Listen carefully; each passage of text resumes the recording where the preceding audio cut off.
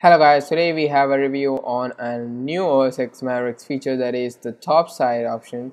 Top size option were there in previous OS X iterations, but in Mavericks it's really improved to its best, I can say. So these are the top size. You can open up top size by just going to Command T. You can open up a new tab and it opens up the new top size. You can press on Command N and it will open up the new window with the new tab size open. For that you have to go to Safari Preferences and then select the top size option. Not only that, you can also select the number of top size shown. So presently it's 12, so you can change that to 6. So you can see that it's presently 6.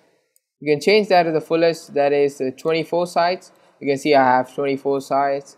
So 12, that is the default one, is currently good.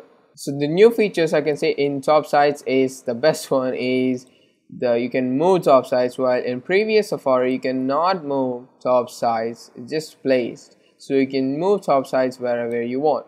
Say it's not pinned, but whenever you pin, it's pinned, yeah, but here you can automatically move, it automatically pins itself, as you can see. Yes, you can unpin it, but that's a secondary, but that's the primary thing is when you move the top side, it automatically pins it.